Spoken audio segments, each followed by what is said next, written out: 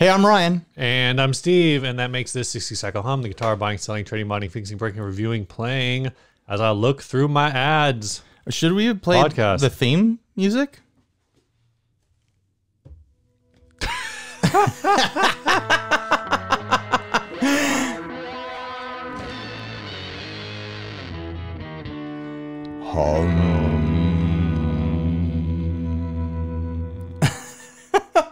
All right, first ad. I should have had this pulled up and ready to go. Yeah, this was sent in by James Schofield. I'm assuming was supposed to be a D that you didn't put on there. Sorry, Schofield.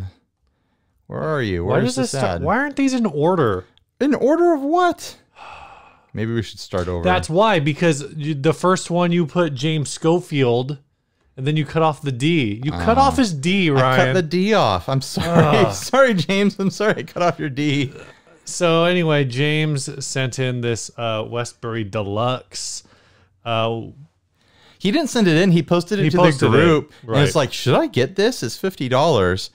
And I'd never seen one of these before. And I was like, that body shape's kind of funky.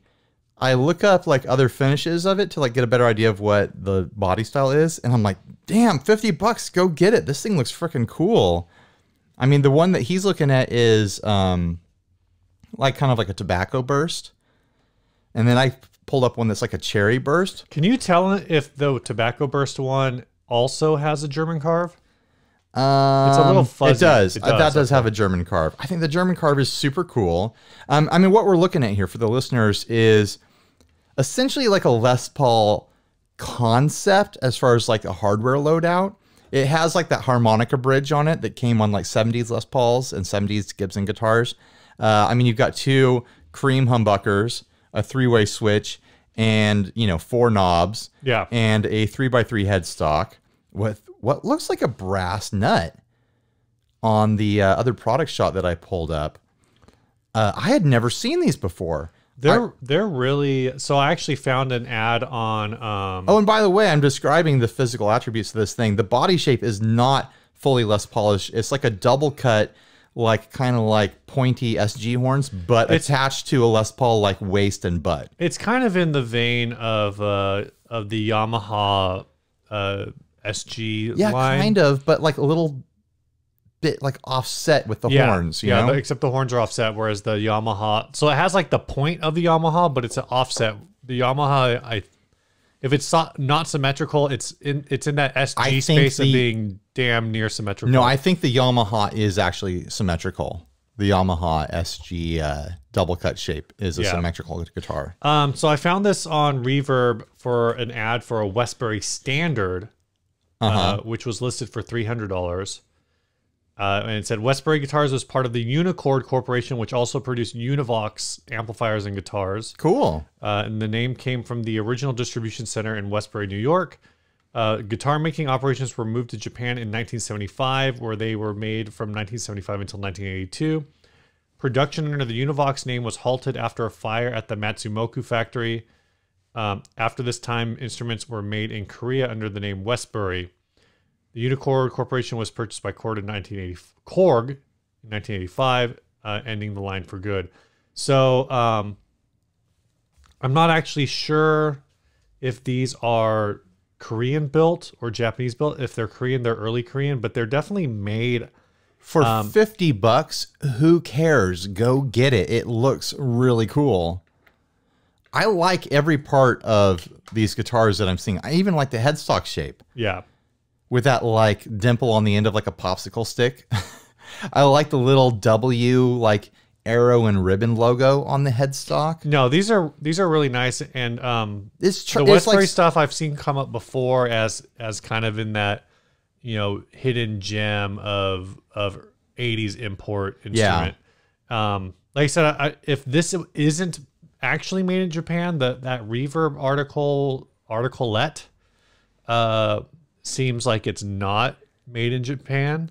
I'm sure but regardless, it's definitely made in the vein. I would be surprised if they were like, because some of the early Korean stuff they do shortcut a lot, right? Just like, you know, you'd see shortcuts in 1960s Japanese guitars. Sure, you see that in 1980s Korean guitars. But this looks really, really nice. It does. I mean, $50 is a no-brainer for me. Like, that is a head out the door right away sort of price on this thing. For sure. They have a whole website, Westbury, like a history of Westbury. Oh, okay. So it's not Westbury's website. It's like a fan site. It's Westbury Guitars. I don't know who owns it. I bet it's a fan site. It can't be. If they're no longer around, then it's not, you know, by the company for the company.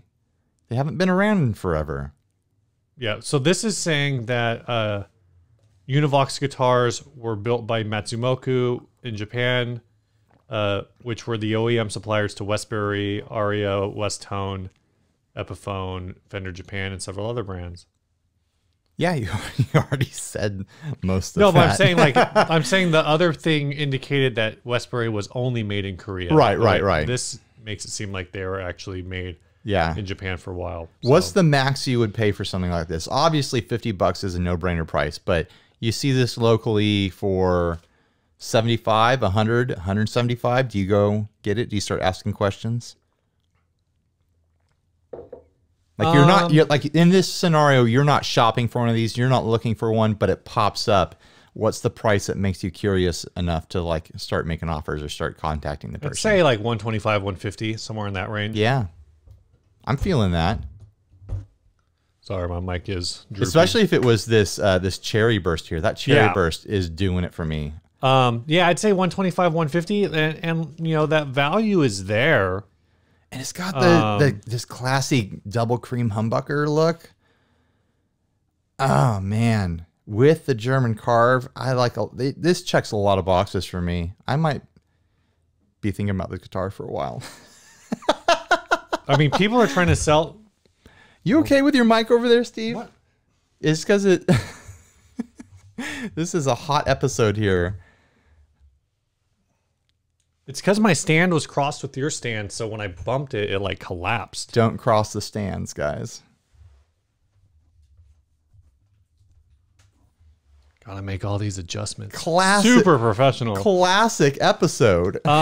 There's some. Oh man, there's some. Guys, go on Reverb and look up different Westbury guitars because there's. Is this going to be my fun ones. Is this going to be my thing now? Westbury guitars. Man. Check out this bass. It's Whoa. an 8-string bass. Oh no, it's not an 8-string bass. It just looks like it's supposed to be an 8-string bass. Westbury on Reverb. But anyway, there's like there are no guitars on here for like less than $400, $350. I mean, this is a flip for sure. Oh, this walnutty looking one is very attractive. Yeah, but that's the standard. Like that's a standard finish. That's not, like this finish is the deluxe finish. So this is like this is a flat walnut top. The deluxe I think has a light carve. Whoa, this blue one with the weird pickups. Yeah, that was the one that I was like thought was really cool. That's crazy. For $350. Some kind but it's blue, Ryan. Multi-piece neck there with the stripes through it. Your second least favorite. I know. I don't like blue. It's Lego blue though, which is a nice bright blue. Yeah, that's different. Yeah, I don't like that dark denim like sparkle blue. Like gotcha. those new Fender Ultras. Everyone's drooling over the blue that they come in, and that's like the exact blue I hate.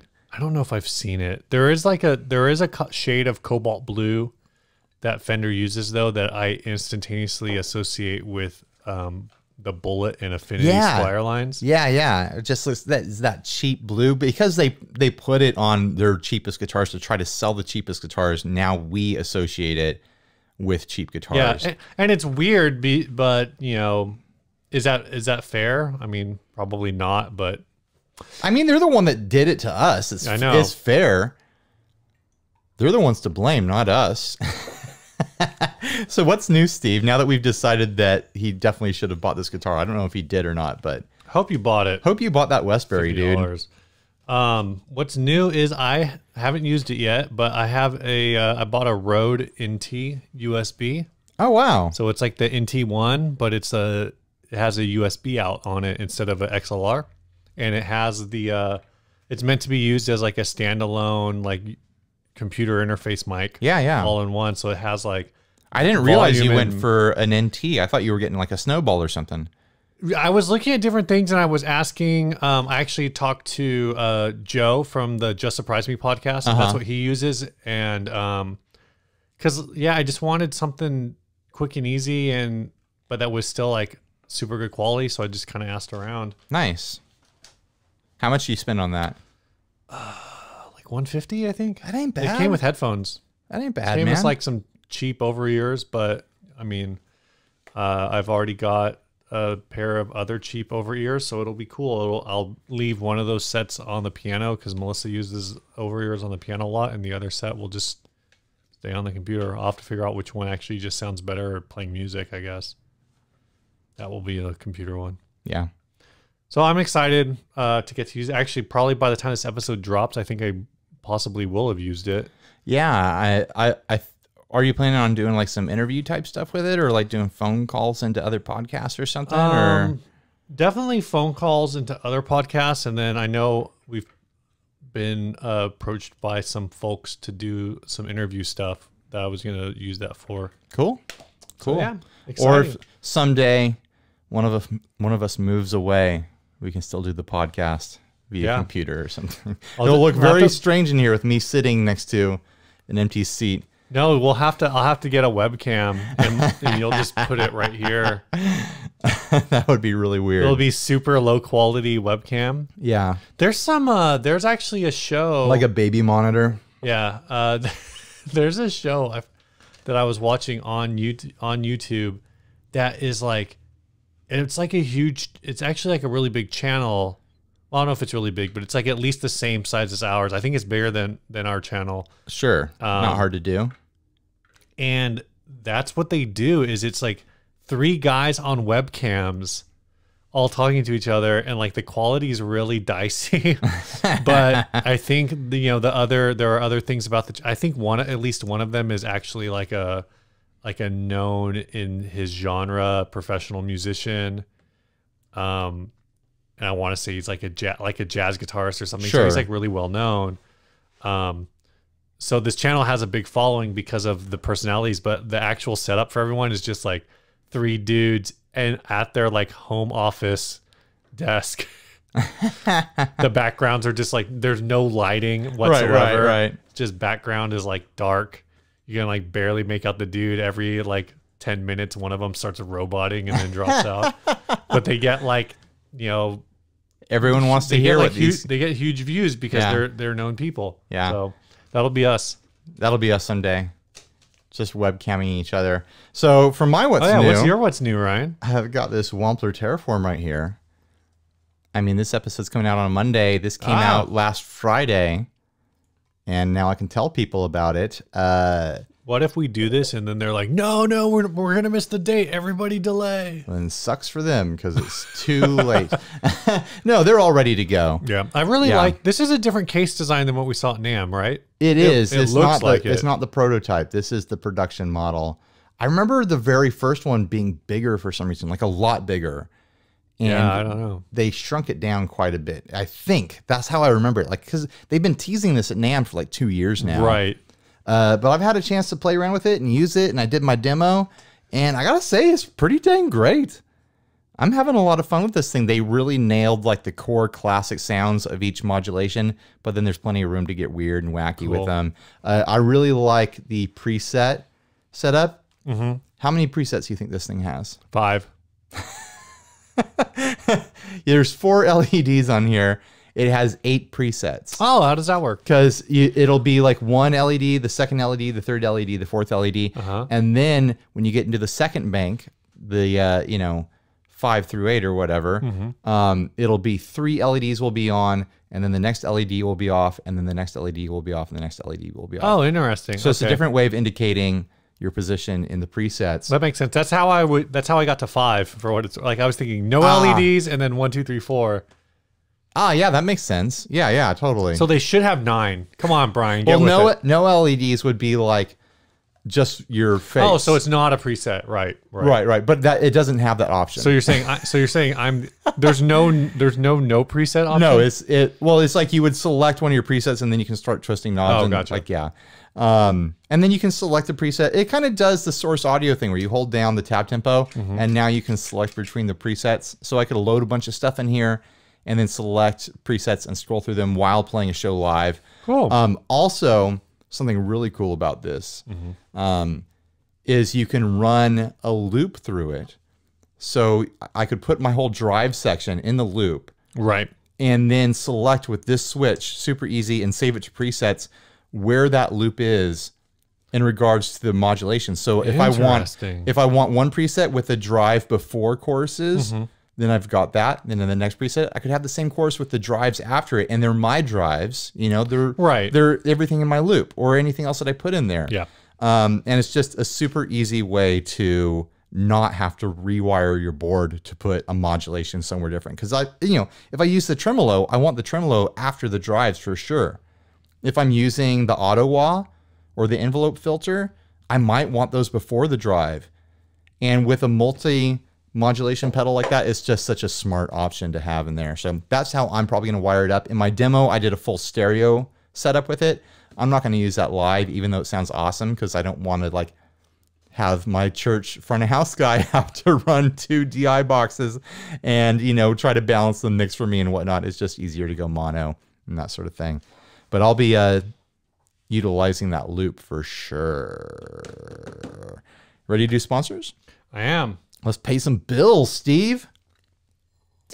Sorry, I'm trying to pull this up. It's we have a new sponsor. Yeah, our new sponsor is Singular Sound. I've got a Beat Buddy right here. I've had this Beat Buddy since the beginning. They were one of the first companies I hit up to do a demo for, and it was one of my first videos that took off for me. Yeah, and it's a damn shame I haven't done more videos with this because I actually really like it and I use it all the time. It's an excellent practice tool, the Beat Buddy. Excellent songwriting tool. A lot of people use them to perform too. I'd say, I have this one and I've got the Digitech Trio. And I say all the time, if you're going to perform, this is the one that you want, because the Trio just kind of gets you hilarious results that you can't predict, where this is extremely predictable. Right. You put on your settings and you know what it's going to do every time if you've practiced with it. Yeah, the Beat Buddy is probably, I would say, is their flagship product. It's what they're most known for. Yeah. It's a human-like, it's a programmable drum. Right. So it's a super great pedal. They also, this year, they came out with a 6-track stereo looper pedal. I want to get my hands on one of those called loopers. The Eros Loop Studio. When they started teasing that on Instagram, I messaged them. It's when this comes out, I'm going to want one. So I don't know if they're available yet, but if they are, go check them out. It's a looper with a full color LCD or LED screen on it. And it shows you all the tracks, right? And shows you where you start things and stop things and whatever. I mean, the looper trend forever has been these tiny little ditto loopers things. Yeah. This is going completely the other direction, giving you this massive looping computer that will allow you to really get into it. So I use loops all the time for demos and stuff, and for practicing. I really want to check one of these things out. They also came out with the Cably this year, which is a cable management system. Yeah, that's for wrapping up say you got a crazy 30-foot, 40-foot cable or something like that. You don't want to sit there and wind it all the time and throw it in a box and it turns into a knot when you try to untie it. It's one of those things you wrap up your lawnmower extension cord in, or your weed whacker extension cord, and you can wind it up and it perfectly winds your cable without any sort of human error and accidents causing your cables to fail. They look smart. They look cool. If I was a roadie, I'd probably have for sure, a box full of those, This Black Friday, they're doing 10% off on almost all of their stuff, and any order gets you gets you into a raffle for a $200 Singular Sound gift card. Plus, if you use the code 60 Cycle Helmet checkout, you get $10 off. What? Yeah. $10, and then that lets them know that you heard about it here, and that helps us. So go buy a Beat Buddy, guys. They also have the Beat Buddy Mini or Junior or something like that. I'd say that's a really good buy if you're looking to just get into having like a drum machine and not getting like too heavy into it, it gets you all the sounds and everything and the functionality just without kind of the bigger footprint. I had both of them and I ended up selling off the little one because this one was just more full featured, I guess. Yeah. This episode is also brought to you by D'Addario. Oh my goodness. D'Addario's featured product for us right now is the XT string. Ryan has like 12 packs of them. Yeah, I've got a lot of XTs over here. He's got some videos planned. One, two, okay, I won't count. Thanks, count. No, I've got like a dozen of them here because I'm going to do a live video where I try to change as many guitar strings as I can in one live video. And I told them that I thought I could do probably 6 or 7 guitars in an hour. And they're like, great, we'll send you a dozen strings. Yeah. The XT string is their most technologically advanced string. It has a ultra thin coating on all the strings. A lot of times when you buy coated strings, they actually don't put the coating on like this on the plain strings. Right. My understanding is that with the XT string, it's on all of them. I put one set on my Strat, and I used my Strat at church this last week. Mm-hmm. It felt great. Yeah. And it's still like, after playing it for essentially 2 or 3 hours in between practice and practice at church and then 2 services, like I didn't once think like, oh, these feel weird, or these feel like dull or plasticky or something like that. They legitimately just feel like a regular string with like an oil coating on them. Yeah, I'll say it again, and I've said it before, is they feel like the way I feel like my strings feel after I do like a lemon oil cleaning on the fretboard. But it's there all the time. Yeah. So it's like your strings always feel brand new and clean. And the tone's great. You don't get that like dead tone that you normally get with a coated string. I live in a territory where I want a fair amount of twang and a little bit of jangle on my strings. Twang and jangle. And I had no problem getting that with these strings on my Strat for sure. Twang jangle. That old twangle jangle. Twangle jangle. They call me Ryan the Twangle Jangle Machine round town. No, they don't. That's weird sounding. All right, so check out the links below to the sponsors and go see what they got. Go do it. Go do it now. So this first topic is a little bit self-serving, maybe, because it references a video that I published. Yeah, you did a video was this at TGU or at Gearfest? This was at 42 Gear Street. 42 Gear Street. This was one at Henning Pauly's house, and I was playing this Maybach guitar. Which is the one on the left. Yeah, the one on the left in this screen grab here that I posted to the Facebook group. And in the comments section of the video, it kind of blew up of all these people like, oh, this is just a copy of like this guitar or that guitar, blah, blah, blah. They're just ripping this off. And like my initial instinct is like, first off, who cares? There's a billion different variations of like Strats and Telecasters and Les Pauls in the world. Why is everyone like so upset about this? But apparently it's like a more recent thing for this aesthetic of like a no-cut, like Parlor style electric guitar with P90s. Yeah. And a sunburst and F-holes and the slotted tuner headstock and stuff like that. So there's a couple companies doing this, and everyone was just jumping on the video like, oh, how dare they, blah, blah, blah.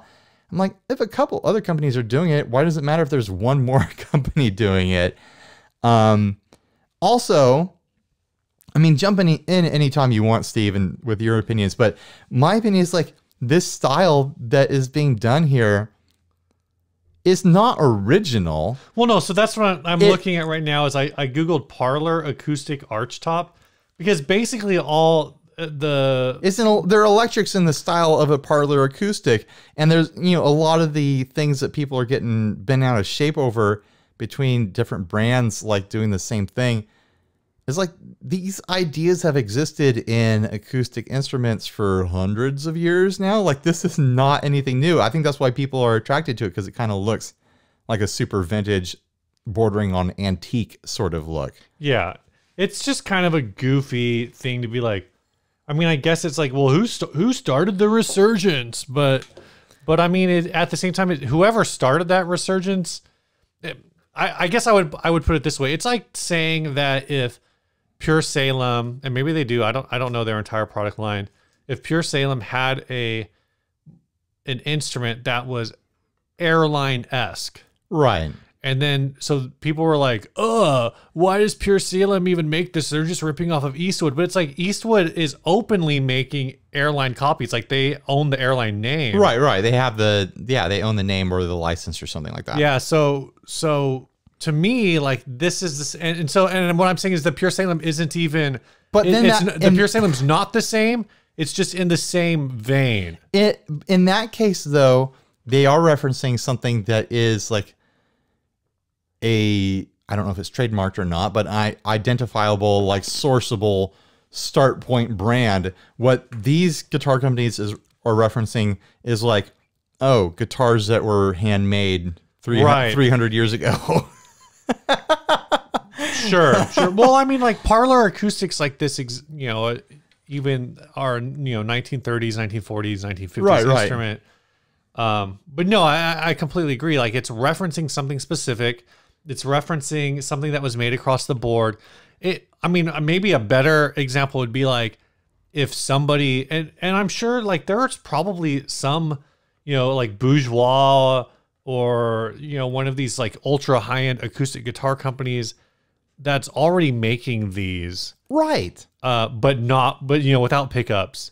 So really all they're doing is there for sure is. The P90 is like a modern take, but it's like what? Also they have like Tune-O-Matic electric guitar bridges and whatnot, like versus a wooden saddle or whatever. Right. So maybe there's like some other things at play because you can't just put a tom onto one of these things. I'm pretty sure they're all semi-hollow with a big block down the middle to have that bridge. The one I played was definitely a semi-hollow. And the funny thing about the one that I played, I haven't played the other ones. I haven't played the B&G or the Wide Sky or whatever. Right. The Maybach to me just felt like a Les Paul that didn't happen to have a cutaway. It looks like a Les Paul that doesn't have a cutaway. It felt like that. It didn't feel like playing a Parlor guitar. It was a Les Paul with P90s that didn't have a cutaway, and it just had a certain look. It's a cool look. I dig the look. Yeah. But it's not like, oh my gosh, they've really just reinvented the wheel as far as electric guitar construction. It was a semi-hollow with P90s. Like, relax, everyone. This is a brand new idea, Ryan. For my next trick. They're really, if they were copying anyone, maybe they were copying this aesthetic, this bouncing around between a few companies. But if they were copying anyone, it was for sure Gibson with the construction and the feel of this guitar. Right, and so Wide Sky is actually, the Wide Sky is very similar to is it Maybach? How it's pronounced? Yeah, Maybach. It's really similar, but even, the builder at Wide Sky says that the P125, his model, is a cross between the Gibson ES 125 3/4 and a Les Paul. There you go. So it's like, he's openly saying like, this is what my thought process was. Like, this is a very, very like Gibson ES style guitar crossed with a Les Paul. All I think I'm trying to say is that people need to relax a little bit and don't act like this is some sort of hill people have to die on with the visual identities of these guitars that no one is mistaking for each other. Like, I don't look at the Maybach and think like, that is the B&G. Yeah, I guess the thing... the B&Gs headstocks are different. The F-holes are the other way around. The one thing that the B&G has more of a Parlor style guitar shape too. Like, it's thinner at the waist.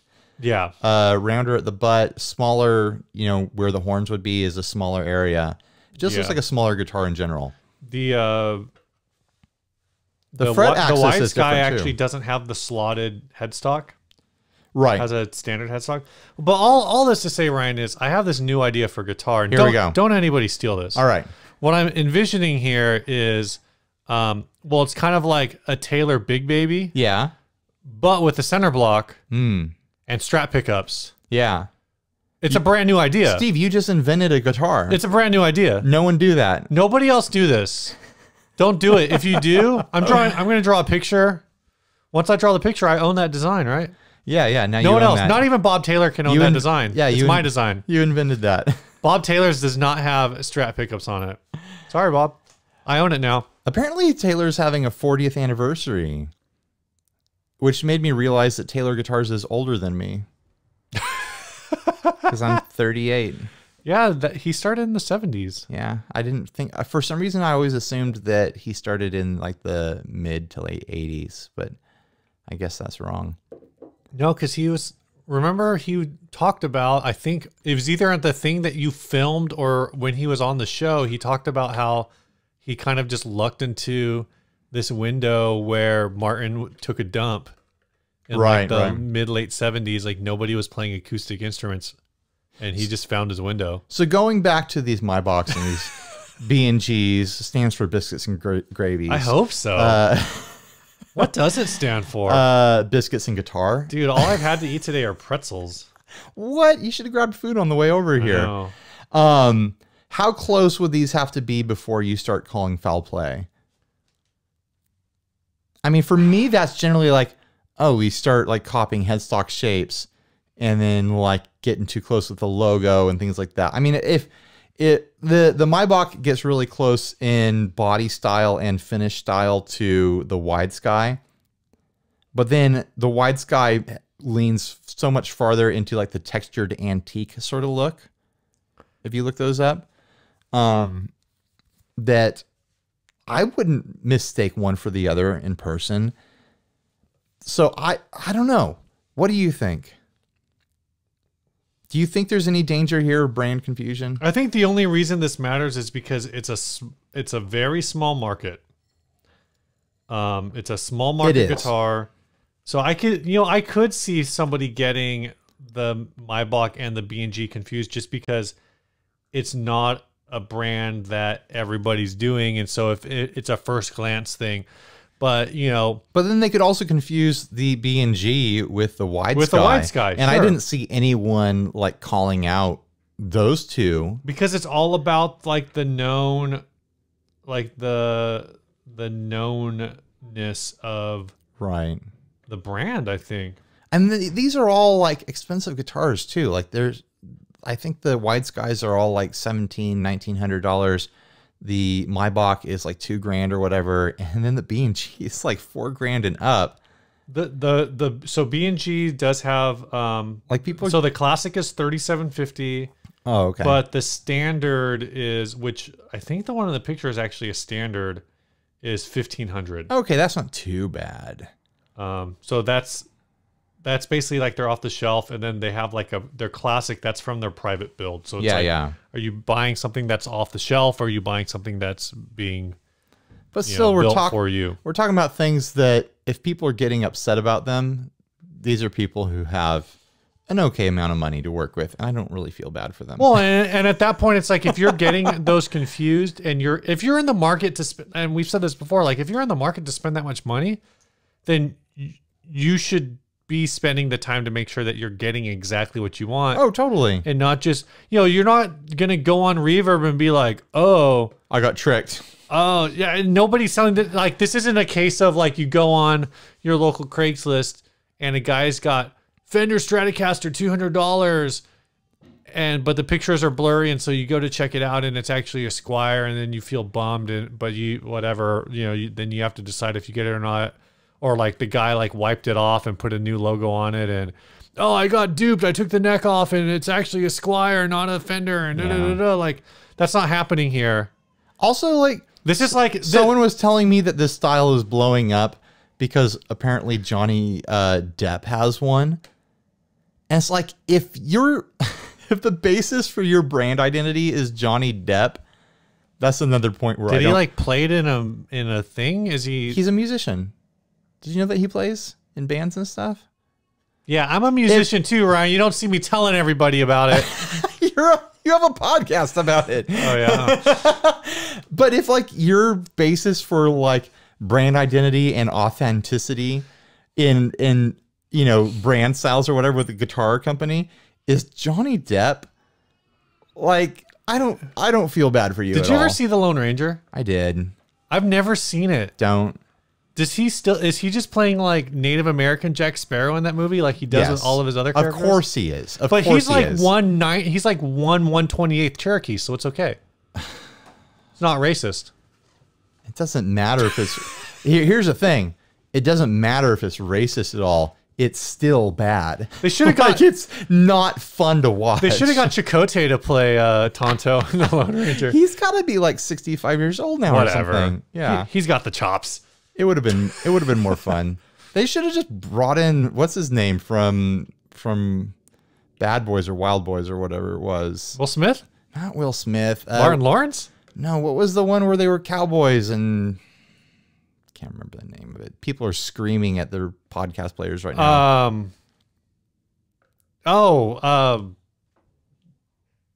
I keep is it Lou Diamond Phillips? It is Lou Diamond Phillips. Okay. They should have just gotten him, no matter how old he is. And the movie is Young Guns. Young Guns. Yeah. Phil Eisenhower over at the Gear Slum is screaming at his podcast right now.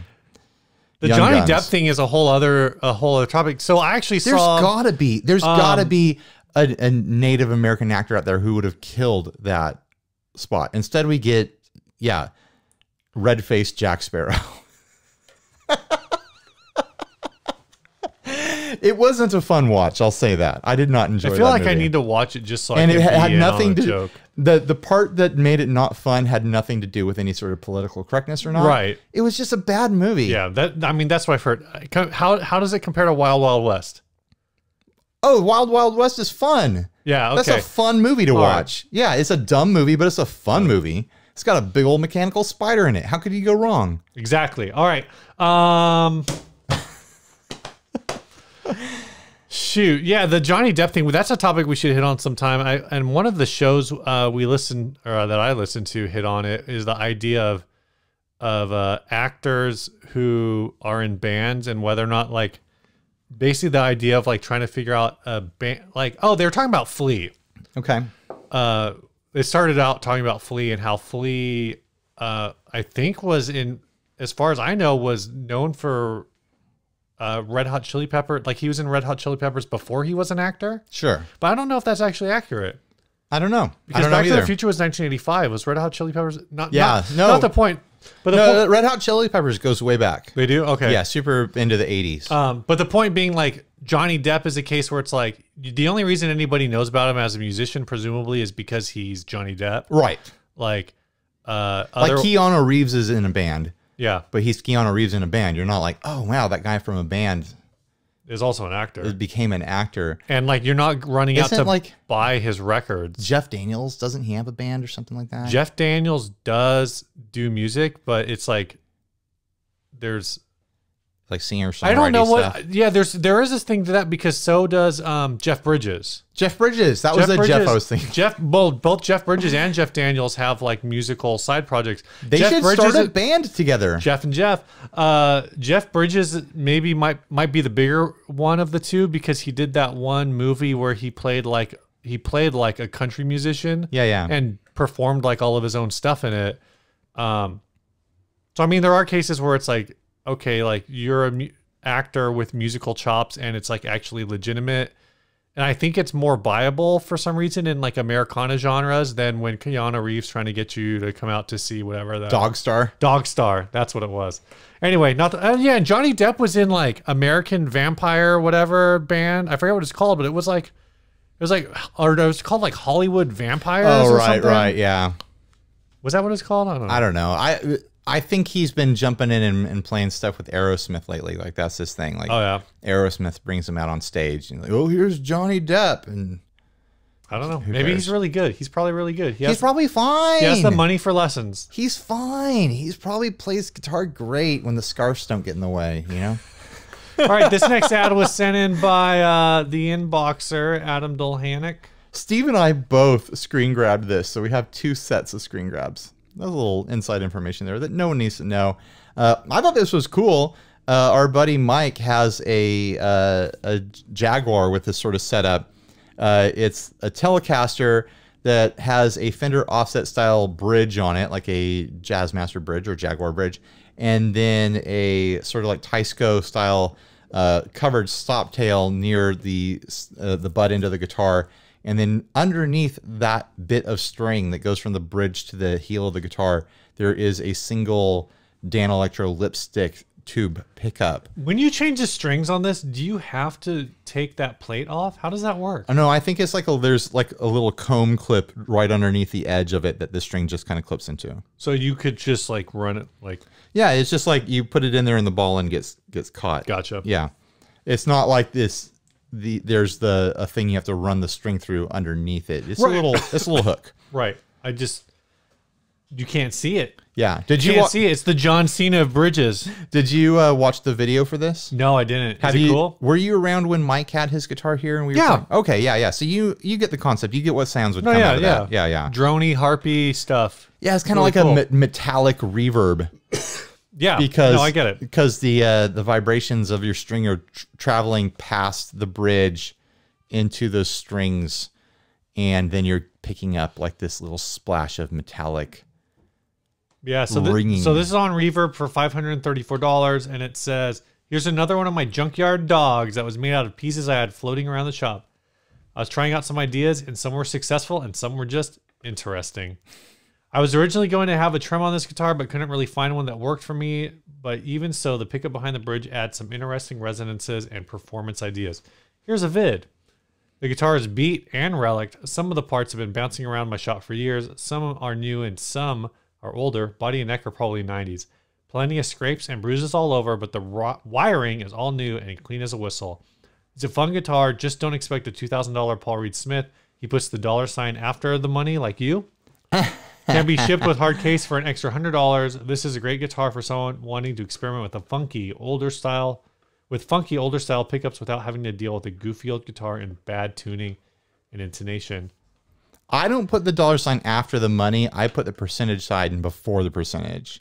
I thought you put the $sign after the money. No, too. I don't. But the percentage sign is the thing that I always screw up. I think for $534 plus $25 shipping, I mean, we're calling this thing $560. Yeah. I think that's a really fun guitar for $560. I'd probably click make an offer and try to get it closer to $500. But there's some fun stuff happening here. You think that's a Mexican neck or you think that's an American Fender neck? It's a Squire neck. It's a Squire neck that he rebadged? Yeah. Yeah, that kind of kills it a little bit. As far as I can tell. I mean, it's got... I don't know if a Squire neck Tele will sell for close to $600. It's definitely a Squire neck. I think the tuners have been replaced. I think it looks like maybe everything on it's been replaced, but I'm like 99% sure that's a Squire neck. If I was someone super curious in this concept, I would be looking at this kind of hard though, because this guy did a really fun job of this. I even like the relic that's going on here with the the bit worn away at the armrest, with a nice honey-colored wood underneath there and some little bits of gouges and dings here and there on a kind of matte black finish. It doesn't look terribly glossy or anything like that. This guitar is 3 hours and 20 minutes away from us. What? I thought this was out in like Nashville or something. No, this is in the Morongo Valley, which is just north of Palm Springs. That's crazy. Would you consider offering $400 local pickup and you just drive? I mean, it's a 6-hour round trip, but maybe you like plan a day in Palm Springs with a little side trip up to Morongo Valley. No, that's a lot of driving. That's a full day, but man. I'm saying that's what I'm saying. So you got to plan something in Palm Springs. So maybe you go up there. I got an uncle out there. You do some Palm Springs stuff. What is there to do in Palm Springs? You can go to... It's just hot and there's nudist colonies. You go to the mountain. Go to Mount San Jacinto. Ride the tram. Ride the tram up the mountain. Super expensive, but it's kind of worth it. How expensive are we talking for a tram? I want to say it's like $50 a person. Damn, to ride a tram? Yeah. Well, it's like one of those... That's got to be a hot tram for $50. It's one of those mountain gondolas. I know. It goes all the way up to the top or whatever. So what? You can have a cool look of Palm Springs? Yep. I guess. Exactly you know why. What? I don't want to talk about the money. Someone out there might buy this because they're interested in it. I just think he did a really good job on this. I think it's a cool look. I like the black pick guard cuts he did to replace the bridge and to make a pickup holder for that Dan Electro lipstick tube. I think it's just classy. And I like the Relic. It's a good job. What do you think, Steve? I like the Relic. The stuff on the back that you got a picture of that I did not, so maybe your picture. Yeah, I'm wondering if the reflection of the guy taking the photo is always there. Like, oh no, I grabbed that one. You didn't grab that one. That one looks really hacked up, but I think it's just actually the quality of the picture makes it look hacked up. To me, it looks like this thing didn't have a belly carve, and then he gave it a belly carve. Tickets are $26.95 for adults and $17 for children ages 3 to 10. Let's go ride the tram, Steve. So with your, I can't believe you were looking that up. Both of your kids can pass for under 3, right? Oh my gosh! Yeah, I'm gonna take the whole family out. I'm gonna offer this guy $400. Take the whole family out. We're gonna ride the desert tram up the mountain. Dude, the desert tram's cool. I'm telling you. Steve really likes this Palm Springs tram. Okay, I'll do it for you, Steve. We almost did it like a year ago, but then we ended up driving halfway up to Big Bear.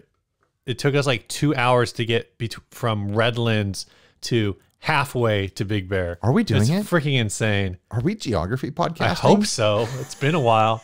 It's been a while. Oh my god. 534. I think if this is local, that's the problem. Is like if this is local, I've got to be under 300 to be interested. It's cool, yeah, but I mean, because of the neck, because it is a squire neck, I don't feel like I'm getting any sort of like deal here. Like if it was Mexican, I don't think I would sniff at the price too much. Because well, I think the other thing is he says like you're getting some clean work here, but he says they're funky older style pickups. No, they're humbuckers. Those are humbuckers. You got to give me a little more information than saying, right, guys, they're not just humbuckers, they're old humbuckers. Yeah, are these like airlines that are actual singles, or are they humbuckers, you know? They're funky old style pickups, Ryan. I wonder. They're funky and they're old style. I do want to know in what way are they funky? Like the chicken. Yeah. If they are similar to a goose, I want to know how loose. Like the town. Like what town? Funky Town. Funky Town. Yes. Okay. All right. You want to take us to the money zone again, Steve? Isn't it? I don't think you were successful in trying to make the sound you were trying to make. I was trying to make the Money Zone song. Okay. This next sponsor for the show is Chase Bliss Audio. Yes. Makers of fine quality guitar effects. Yes. Pedals more creative than you are is what I keep saying about them. That is what they are. Right? Yeah, yeah. Why are we stalling out on this sponsorship? I have no idea. Steve? Chase Bliss Audio. If you're looking for a great sounding pedal, they're a great place to start. If you're looking for a great sounding pedal that has every option that you could possibly dream of. Let me rewind you there a minute, Steve. You said a great place to start. Chase Bliss pedals aren't the place you start with pedals. You don't buy a Chase Bliss pedal as your first pedal. You could. You could. Chase Bliss pedals is the place you end up on your pedal journey. You're like, yeah, I've had vibes, I've had reverbs, I've had delays, but none of them could like modulate the time of the effect or like reverse ramp against the depth and the volume at the same time, or like any other sort of crazy out there option you could dial in with a Chase Bliss pedal. They are not where you start. Chase Bliss pedals are where you end. Sometimes when you're running a race, you start and finish in the same place. And it's like that with guitar pedals. You start and then but the thing that, people do is they're like, oh, I'm going to start with these Behringer pedals and then I'm going to go to this other brand, Right, and then they realize what they really needed was Chase Bliss. So what I'm saying is, why not start where you're inevitably going to finish anyway? Chase Bliss pedals. Live, laugh, love. A digital brain, analog heart. Go check them out, chaseblissaudio.com. That was either the best or the worst sponsorship we've ever done in our entire lives. For them or in general? In general. This next sponsor is mojostompboxes.com. Through the month of November, they're doing $60 international shipping on guitars and free international shipping on effects. Go check out their website. They have a huge selection of rare and vintage pedals. Free shipping on vintage pedals is something to be thankful for. Yeah, and these are coming out of Australia, so that's... free shipping out of Australia is pretty good. Yeah. What do they have? Just have like a huge selection. It's like that's their specialty store for like the old vintagey kind of stuff. They smuggle them out of Australia in kangaroo pouches when the kangaroos are getting sent to zoos and stuff. It's true. They told me that. That's how they save on shipping? Yeah. Okay. They have a kangaroo act like a mule. Just go check them out. You know, it's a really fun like window shopping experience. Even if you're not looking to buy, they've got a ton of old stuff that you wouldn't even know exists. Yeah. Like crazy old like Roland pedals that you didn't even know existed. I'm going to buy something off of there at some point. I just need to really sit down and like decide what. Here we go. Super Rich Steve throwing his sponsorship money around. Gonna throw it back Who said into the anything company. About super? Gonna buy stuff. Just extravagantly rich Steve. Oh my God. So go check out mojostompboxes.com. They're super cool. They're one of our new favorite sponsors. Is that true, Steve? Yes. Next topic. How long to wait to flip something? Asked by Tyson Brown. Typically when I'm making pancakes, I wait about a minute. I don't use a timer. You don't time pancakes, dude. No, you wait for You watch the bubbles. When you get the bubbles on the back, you don't flip it when you have the bubbles. When those bubbles start popping, that's when you flip. When they start popping. Right. I usually flip when they stop forming, because to me that indicates that the bottom side is completely that's safe. Completely firmed just up. Black. Completely black. If you're not eating your pancakes totally burned to a crisp, what the hell are you doing? Yeah, it's how they make charcoal ice cream now. It's like making charcoal pancakes. That sounds awful. Charcoal ice cream? Yeah, but it's like that special charcoal that's like food safe or something like that. Like it's supposed to clear you out. I don't know. All the foodies are doing it. They're eating charcoal. They're making their teeth black. Eating charcoal. What about a hamburger, Steve? What do you wait for when are you someone who constantly flips until it's done, or are you like one flip and done?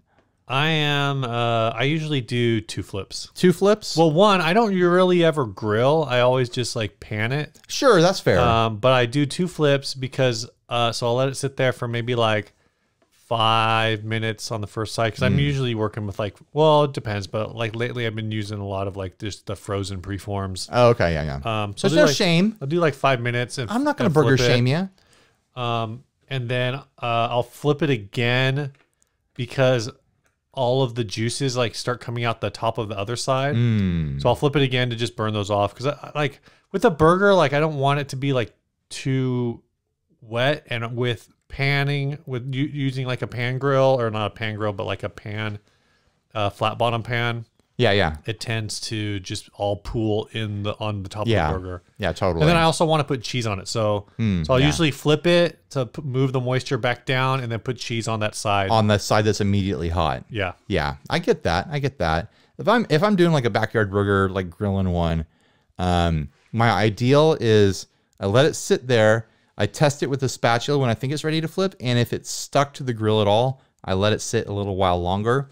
When it's done cooking in those grill marks, it will actually release. It won't stick anymore. Right. So I wait for that release point, and then I flip it, and then I wait for juices to pool on the top, because that's the sign that you're getting into medium rare territory. And then just like you, I do a fresh flip and I throw the cheese on. What about steaks? Steaks. We're talking about flipping everything here. You know, I think my steak style is the same as what I just described with the hamburger. It's the same sort of concept. You're waiting for juices to pool and start coming out of the top, and then that's how you know you're really close to medium rare. I have not done a steak that way in a while. I've been on the doing grill? because you can time steaks. You can be like 3 minutes aside and get like consistent results. The thing that is tricky, I think, with steaks is it's all about starting temperature. Yeah. Oh yeah. I try to let my steaks get to room temperature as often as possible. So if you're at room temperature, you can cook like a really easy medium well, doing like 2 to 3 minutes aside. Yeah. If you're colder, then that's where it gets dicey, and that's where I always run into problems, because I tend to not let mine warm up enough. But I do the Ramsay method without all of like without all the garnishes. So I'll throw like olive oil in a pan and do like a minute to a minute and a half per side. Yeah. Including like all like 5 or 6 sides of a steak. Here's a side So I cook the edges too, but then I don't, dude. If you're buttering your steak, explain in the comments. Justify your buttering of your steak. I thought you wanted to eat cow, not drink its milk. You're not drinking it. You're applying more cow fat. I think butter has such a distinct flavor to it that it ruins steak in most cases.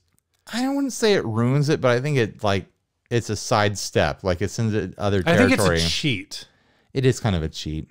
And I know like a lot of fancy restaurants do like the garlic butter and whatever. And I guess I'll put up with it in those situations. But like when I cook a steak at home, I just want steak, salt and pepper, olive oil. That's it. And olive oil is just to keep it from sticking to the pan. Here's what it is with the butter is our tongues respond really favorably to fats that melt at body temperature, and butter gets you that instantly. It's a really easy way to get that sensation of a fat that just spreads across your tongue.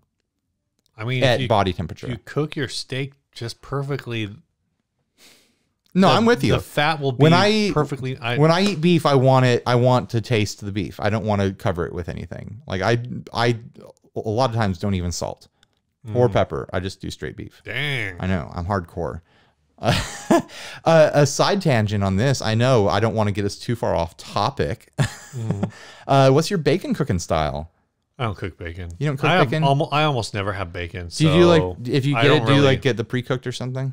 No, I mean, when I buy, I just very rarely buy bacon. Okay.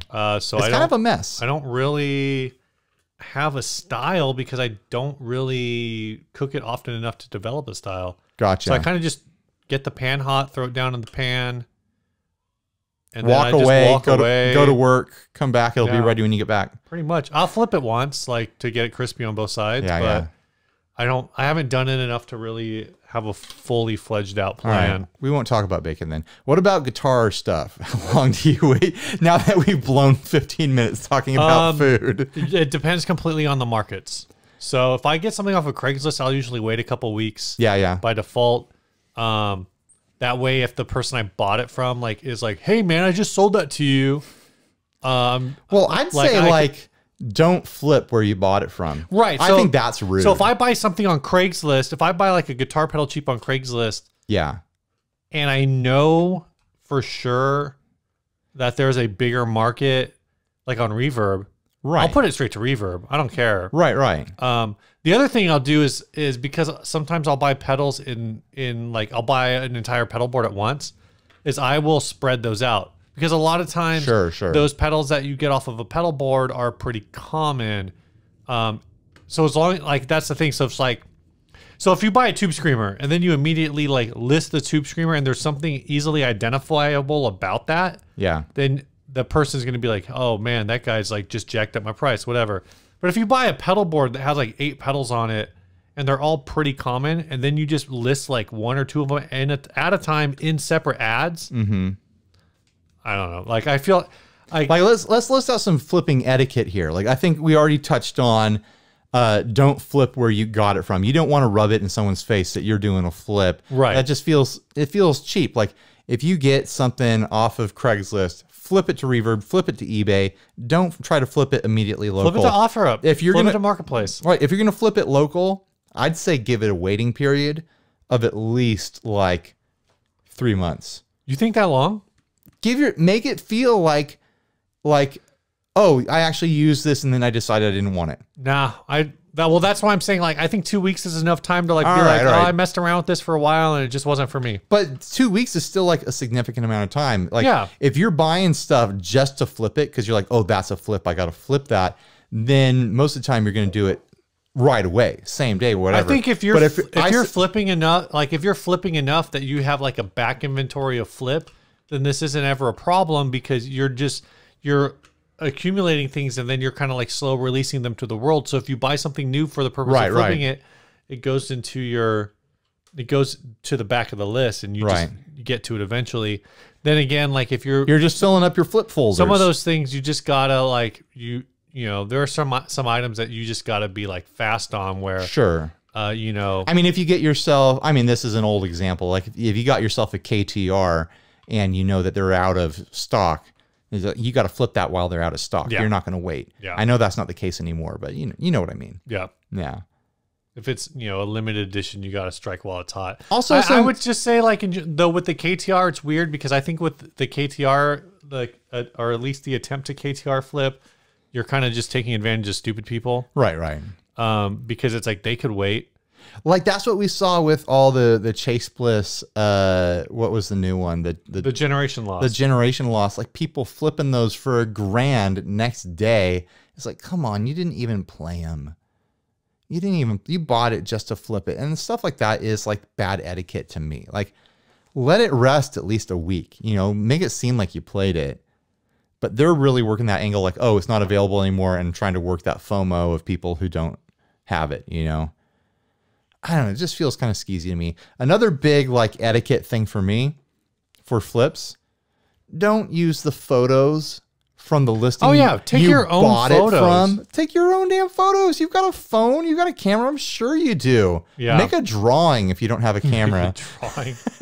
No, that's a huge thing, and it's like I don't know how you're going to take a picture of the drawing, but scan it. You know, scan it. I think if you're put the pedal on a scanner on a copy machine and scan the pedal. Yeah, I think if you are just like reusing the photos, like that's cheap. Well, it's just also super lazy, and it's like. It's spitting in the face of the person who sold it to you when you should be thanking the person who sold you a pedal at a good deal. Yeah. Well, it's just like, you know what? It's kind of like you do that too much, you're going to kill the flip market because people are going to get burned out and they're going to be like, I don't want to sell something if someone's just going to flip it and use my photos. I'm done with this. You've got to be kind to the flipping environment here. You know, it's like camping. Like you've got to take care of the area you camp in, or it won't be there for future generations, you know? At some point, it's like when you're writing a paper and everybody in the class is writing a term paper on maybe 3 or 4 people are writing a term paper on the same topic. Uh-huh. And so all those people are using like the same source material. Right. The difference between you taking your own photo and using the photo that the previous seller did is like the person who is writing the term paper. They're all using the same source. So everyone's paper ends up sounding very similar, but there's one person who just very obviously copy and pasted paragraphs off of the source. Right. Like that's what you're doing when you're using the previous seller's pictures. But it's also just like, it's just tacky.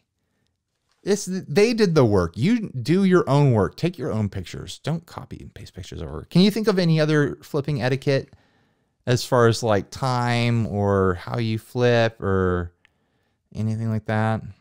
I feel like those are the big ones. I mean, I think you just have to frame it in a way that, you know, obviously like, I got this at a sick deal because the previous seller was a dumbass. Yeah, that's what you do. No. Like, you know, just be a normal person. Usually when I sell stuff, I don't really acknowledge what any given length of time was that I have had it. Yeah. You don't have to justify what you're selling something at as long as it's a fair price. Yeah, I just try to make an accurate description of the condition of the pedal and say like, oh, I have this pedal. It works great. It's just not for me. Right. I think when it's not for me, it's for you. I think when people try to sell something and they're like, this is my favorite pedal. It's like, so why are you selling it? Yeah. Oh, gotta let this one go because I got another pedal. It's my favorite pedal that I'm going to sell next week. Like, yeah, don't try to qualify it. Don't try to I'd rather people just not say why they're selling anything. Like, I don't care why you're selling it. Tell me if it's broken or not. Yeah, and then that's all you need to know. I don't care why you're selling it. Oh, I got to sell this to finance my trip to Five Guys to get a hamburger. If someone was like, oh, I got to sell this because I got to make rent, I'd be like, that sounds like a reasonable thing, but you didn't need to tell me. Like, right. Also, it's not going to change whether I buy it or not. When you put that kind of information, it sets you up to lose money because, you're desperate. You got to sell us to make rent. How much is your rent? Oh, you're selling this $1,200 guitar for rent. Well, I happen to know that the median, well, not in San Diego, but maybe in another market. Like, I happen to know the average rent in this county is $600 a month. So how about I just give you $750? Yeah.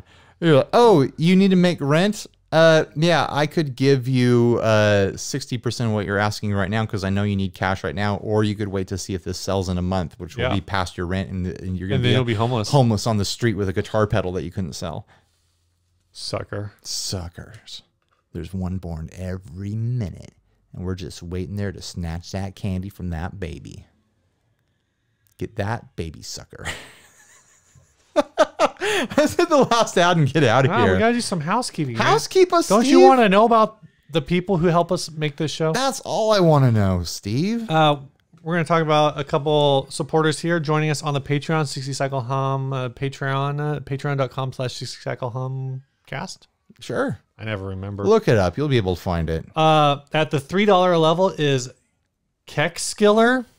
Oh, that guy. I don't know what kind of name that is, but hey. Killer. Thanks. Maybe it's Kex Killer. I like this $3 level. This guy does not go. It's not $1. It's not $2. It's $3. He's against the grain. He's walking his own road here. Yeah. He's like, I'm not going to pledge $1. I'm not going to pledge $5. I'm going to pledge $3. Yep. And then at the $10 level, which is the Inner Circle level, we got Jeffrey Hatcher. Oh, fun. Who I don't think I've added on Facebook yet. So if you can find one of us, we'll get you in the Inner Circle. Because I think I tried to look up the name and there were like just a ton of Jeffrey Hatchers. Yeah, find us. So we'll get you in there. It's fun. We should just add all of the Jeffrey Hatchers. Oh my gosh. On Facebook, and then add them all to the Inner Circle and see how many of them are like, why am I here? That's a bad idea, Steve. Anyway, all the Jeffrey Hatchers will see all our secrets. For joining the Inner Circle, I got a little. These mics are so hot. Little pack here. It's got an Inner Circle sticker. Oh wow! Look at that little guy. Got some hair off of my floor. That's cat hair. It's got another sticker. It's actually got a bunch of stickers. There's some. Steve is prepared this week. You've got your little. Some picks in here somewhere. Your little pack. All put together. Inner Circle pin. Oh, we still have pins left. We have a bunch of pins left. Damn. That's how people will recognize you're really in the Inner Circle when we're at our secret meetings. Somebody said they broke their pen trying to put it into a guitar strap. Send them a new one, Steve. I don't remember who it was. And so we're gonna throw this together, and we're gonna throw in. Oh yeah, we got some stuff out of our swag. We got a Walrus audio tin. I think there's sounds like some picks in here. More picks. We're gonna throw in some of these Tusk TDs. These are the picks that Stevie Nicks was singing about. Teardrops. Tusk. Why was she singing about them? Because that's a song from Tusk. Tusk. Oh, okay. I was like, I don't know what you're talking about. And we're gonna throw in one of these Amumu Guitars straps. This is like the old school flower design. That's a cool one. Cool. I like that design a lot. That's one that I would keep for myself if I wasn't already drowning in straps. I mean, we could just start giving out your other straps, and you could keep this one. But they're all used, and I actually did give a strap away to that kid that I gave a Firefly guitar to. I gave that pink striped one to him. Right. Yeah, so we're just giving away old swag that we have from NAMMs and stuff until we make room around here. Yeah. That's going to the Inner Circle, so it's not like a lottery thing. It's just like getting rid of trash. Dang. For you guys. That's rough. All right, this last ad is sent by Chris Nichols. It is a Baretta Body, an excellent Kramer Baretta Body that would be awesome for a project guitar. They are becoming few and far between, no cracks or anything. Yeah, tell me more about this gnarly sad attempt at a refinish. Good condition. It looks like it was it looks like someone put paint in their mouth and then spit the paint onto the guitar. Like that is how rough and sticky and gross how is this an looks. Excellent Kramer Body. This is this isn't even. Is that supposed to be a Van Halen logo on the forearm cutaway? Maybe. I'm pretty sure that's what that's supposed to be, but it's like. But it's facing the wrong direction. Yeah, it's upside down. It's all corroded and like red, but covered on the edges with this black paint. Why are all the switches and pots still on the body? Yeah, and they look like they were painted over. No, they were definitely painted over. This looks really bad. What kind of paint do you think this is? Is this even spray paint? No, this is not spray paint. This looks like someone finger painted house paint onto it. Jeez. It looks really bad. Or maybe like good. they did that before and then they sprayed over that black. Like maybe there's some other art underneath this or something like that. because it's super lumpy and clumpy, and it looks like there's fingerprints in it, like someone was touching it to see if it was dry yet, and it was not dry yet. This looks bad, and I'm going to say $20 is too much. I'm going to say this could still be a fun project starter, but you got to spend hours on this with a heat gun and stripping chemicals to rescue it. Yeah, this is not a thing that anyone should get involved with. I'm feeling $5 on this. I mean, I guess if I think about the price, like from that perspective, because this is because I've sold good condition bodies for $20 because they were like brand. So you have to actually be chasing a Kramer Baretta to see $20 of value here. Is this an 80s Baretta or is this a music Baretta? You know, right. Like there's no way to know in its current condition. I'm gonna guess this is a late 90s music sort of Baretta because it doesn't have that full like Kramer Van Halen like different shape to it. It's more just like your generic super strat shape. Yeah. I don't think this is going to be a desirable body underneath that paint. And you're really just passing on a project that you couldn't finish. I still say $5. And that's like a politeness to ask for. Right. And to offer like, hey, I'll give you money just to make this official so no one can say that I stole it from you. I feel like I could see the $20-ness of it. I'm not going to pay it. I don't think anybody else should. No one should pay $20 for this. But I think like if you're like a really like hobbyist and you're wanting to like try out techniques on something and you're really good with a heat gun. Oh my gosh. Or you've got like a chemical dip, then maybe you go for this. I don't know. You've got to throw this in the dip from Who Framed Roger Rabbit. Exactly. To restore this thing. And it's going to scream when you put it in there. Oh my gosh. I don't know. I don't have anything else on this. This thing is rough. I don't think there's any wood left in this. I think it's all paint. It's just all paint. Yeah, no, I can see some things resembling wood. But it would be a fairly easy body to throw a bunch of parts at. You throw a strat trim on there. You throw a humbucker in the bridge position. Straight to output. Throw a neck on there, and you've got yourself a hot rod like shredder guitar. This paint job is just so bad. But you have got to get that paint off. Like you cannot leave that paint on. It's not even like it's bad in a way where you're like, oh, well, because it's all just black. You know, it's not like it's ugly, an ugly color or something like that. It just looks like so much paint. There's too much paint on this guitar body, and you can tell that it's sticky. Like that is sticky, gross paint. So I thought for a second, I was like, well, you know, like I'm thinking about like bad finish jobs on like the paint side. It made me think of Adam's BC Rich. Right, but the checkerboard. But that was bumpy because it was checkerboard, and so the layers didn't really work out the way. That was clearly home done, but it wasn't like thick and nasty. It was just a home paint job. Right. Actually, I think the problem really with that one, that the thing that would have solved it is putting like 15 more coats of lacquer on it and then sanding it down to smooth. This looks like it was dunked in a barrel of crude oil. This looks like it was the guitar that Tasha Yar was holding when she died. Oh my gosh. That's a good one, right? All right. This song was sent by Aaron Grabemeyer. He says, here's a bluesy demo I made to test out a cigar box guitar I bought off Etsy. I wrote the lyrics after hearing a drummer tell a story that just asked to be a blues song. It's called That's All Right.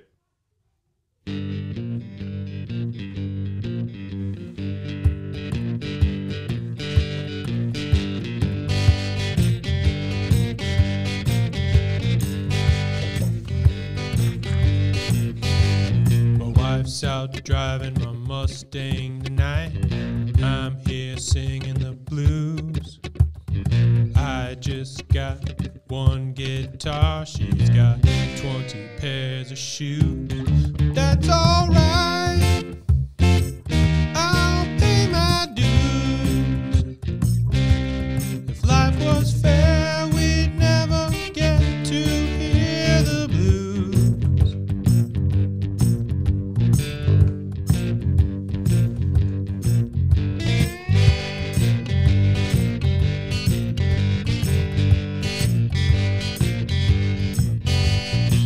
said she's got a headache tonight. Gonna eat at her friend's. I got to find myself some dinner. Looks like PB&J again. That's alright. I'll pay my dues. If life was fair, we'd never get to hear the blues.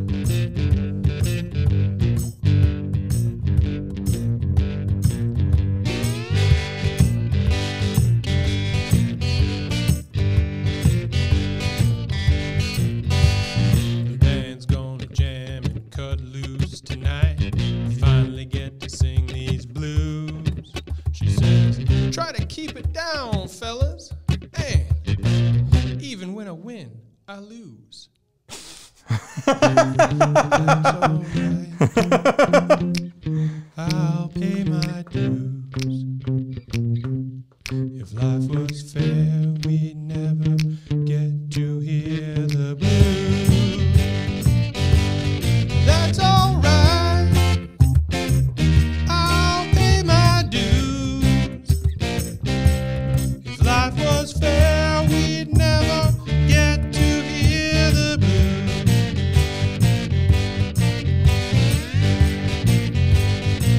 Come on, baby. How about one more time at a reasonable volume? Yeah? No. That's all right.